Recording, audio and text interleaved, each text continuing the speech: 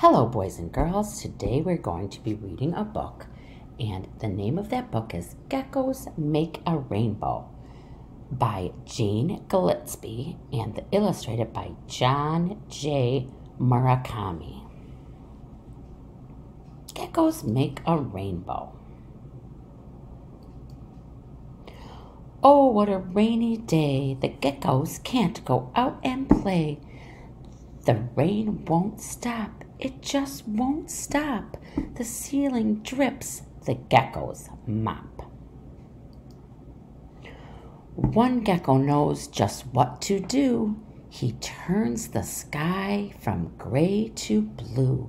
Let's make a rainbow, hang it high to stop the rain and clear the sky.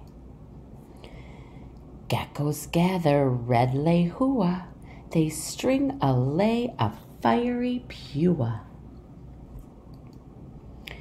They meet an orange butterfly and ask her friends to flutter by. They hook together yellow stars, hang each end and stretch it far. Geckos find a blue surf shirt and roll it on the grass and dirt.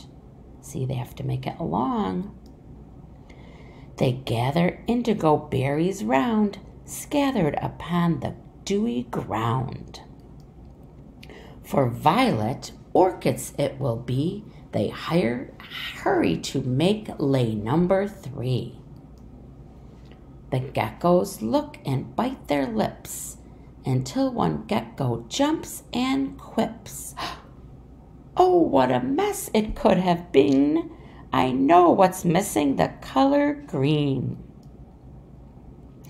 And so the geckos make a line and crawl along their rainbow fine.